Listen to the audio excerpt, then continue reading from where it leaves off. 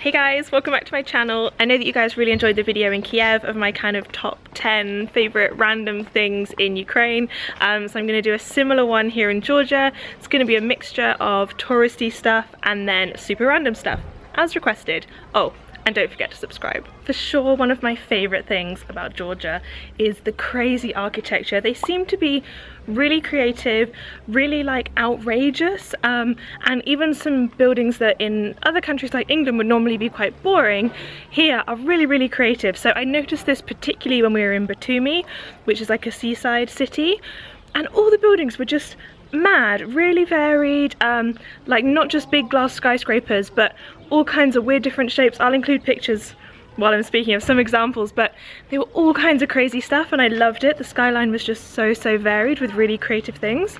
And also the government buildings are especially mad, and normally I feel like a government building where you go to renew your passport or whatever is kind of just a boring building. Maybe at best it's a really beautiful traditional building, but here they're all really modern and really creative. So even in some of the really small cities, they're these like crazy, outrageous, modernist architecture. So the government seem very modern. If you're buying a house, it can be registered in your name the same day, and everything seems really well run and very well organized. So we've been really impressed with that, but the architecture kind of exemplifies it in a very physical way that you can actually see. So if you come to Georgia, don't forget to look up and look around you and look at all the buildings, because the architecture is epic. So we've come to have a little look at the market, and there's loads of art and a bunch of antique stuff. I just bought a pair of earrings for 8 lari, which is $4, which is like £3. They seem really nice. I didn't even negotiate, which you definitely should, but it was cheap and I like to kind of support the locals, so I definitely recommend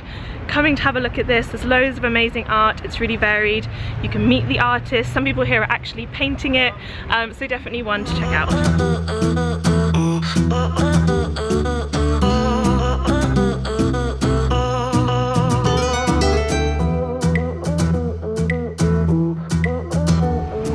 Yeah, I love it.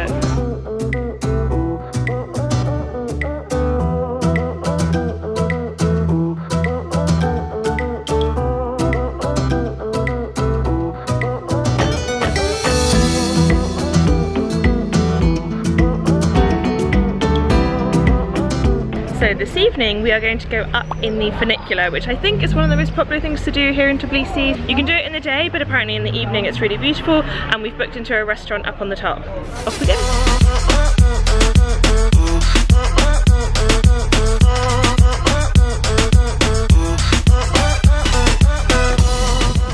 Here is the big like Eiffel Tower thingy. You can see if you come up to the top.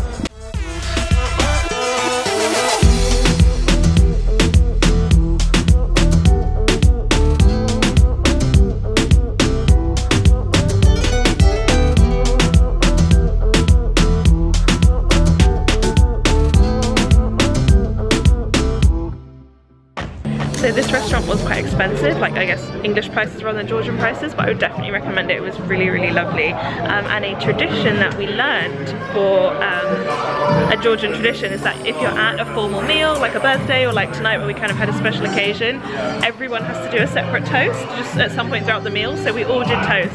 It was so nice, so that's a tradition you should maybe add to your family. Next up is something which I'm not sure is even legal, but in Georgia loads of the cars seem to have no front or back bumper. I'm sure they're just being repaired and they've been in an accident, and the driving here is fairly hectic and fairly wild.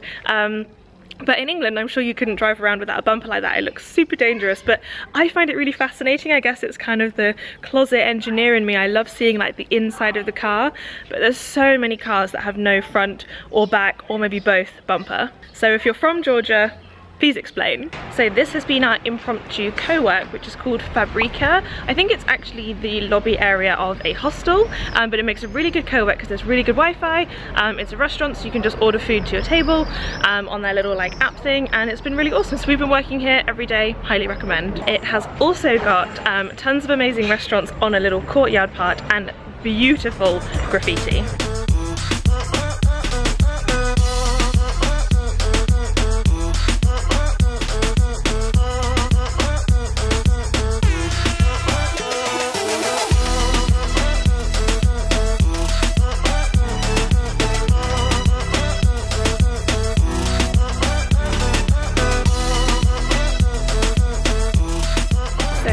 one of the most famous sites in Tbilisi is the Bridge of Peace, which is super beautiful and this kind of like crazy structure. But I actually think this building opposite is maybe better. I have no idea what it is. It's all locked up. It seems to be kind of derelict inside, but it's this incredible like huge honeycomb tunnel, and it just looks like it's come from space. And there's two, they seem to be like almost bridges from the highway to the town, but then they're locked, so I have no idea what it is. If you're from Georgia and you know, let me know in the comments. But it's stunning, and of course an epic Instagram spot.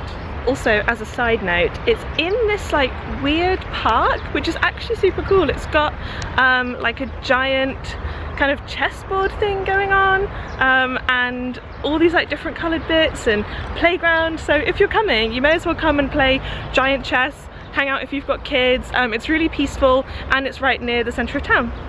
And here is the Bridge of Peace, the big famous spot. I mean, it is pretty amazing.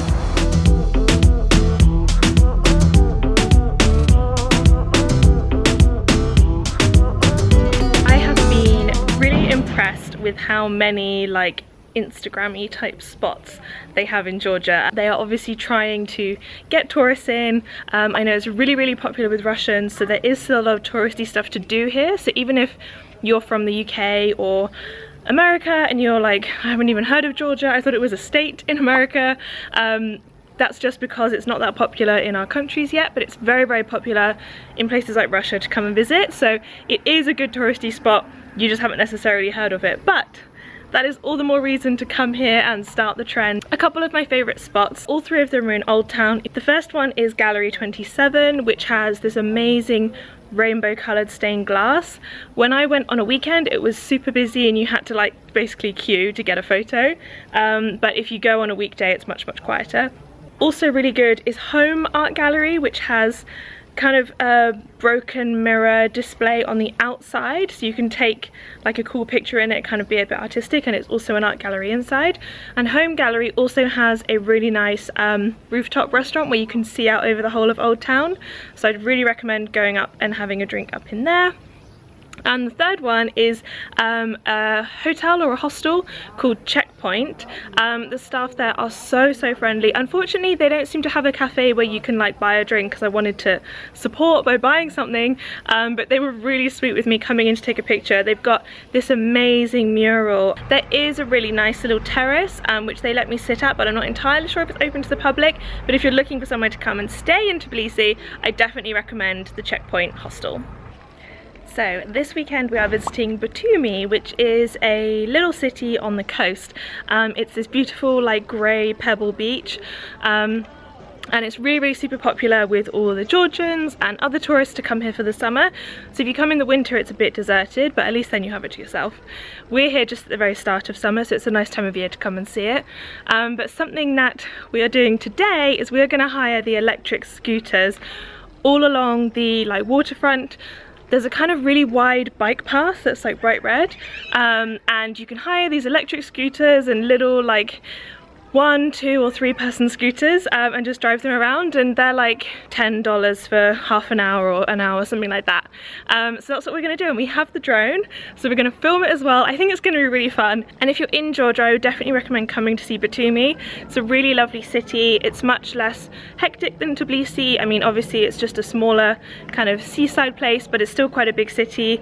There's a lot of street art, there's a big Ferris wheel, there's loads of cool stuff to see, so I would definitely recommend you make the effort to come up. It's a 5-hour train journey straight from Tbilisi, just all the way through. It's a lovely train, so definitely come check it out.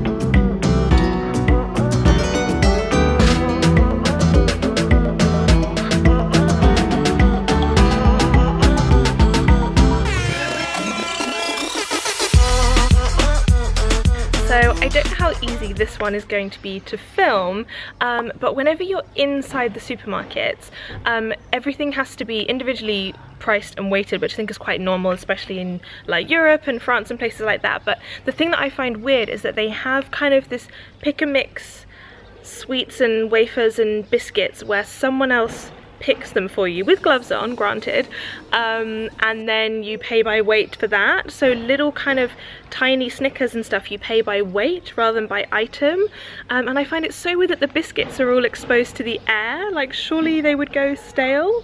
If you're from Georgia, let me know, like, do they go stale? Are they just, the turnover's really high so they don't get a chance? But I find it very weird that you have to go up to someone and be like, excuse me, can I have 3 of these and 5 of those?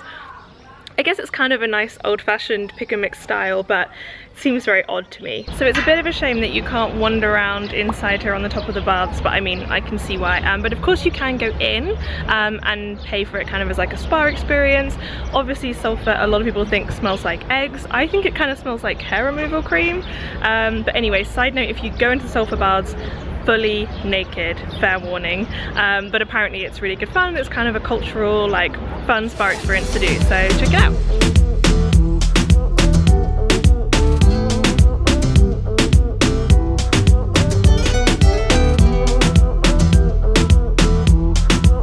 So guys, that is it, my top 10 random tourist and local things to see and look out for in Georgia. We've had a really amazing visit here. We've been here for 6 weeks. Everyone is super friendly. It's been boiling hot, and just really nice and easy country to be around, and also very affordable. So I recommend you come and check it out. Of course, don't forget to subscribe and let me know in the comments whether you've been to Georgia or if you want to come. Thank you so much guys. I'll see you next week. Bye.